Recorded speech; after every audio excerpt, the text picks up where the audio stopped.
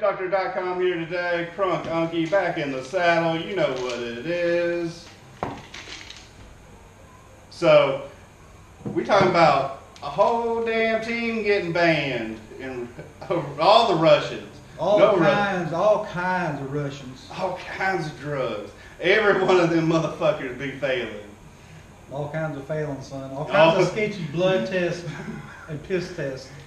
People donating urine so people could pass tests is what I understand. So fake piss. Everything. So PD use fake piss, goddamn switch around shit, fake testing, the whole deal. I heard from about 2011 there was up to 300 cases that were at the sketchy level.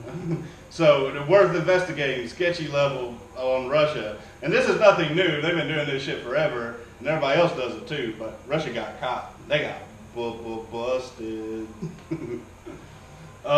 So they've been taking all kinds of drugs. All kinds of drugs. I mean, like, I don't know, man. I don't know, man. They be on that Glenn trend. They be on everything. Everything. They be hitting everything.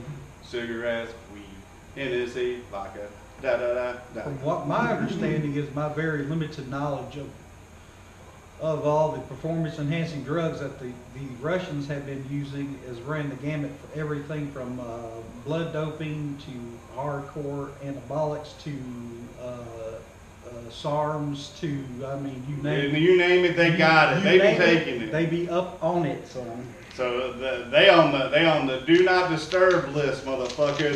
They done. They getting conquered by the day, bitches. Getting conquered by the day. It's my Olympic training program, motherfucker. And this is JakerWitchDoctor.com talking shit about the Russian doping, and we're out. Peace out, bye.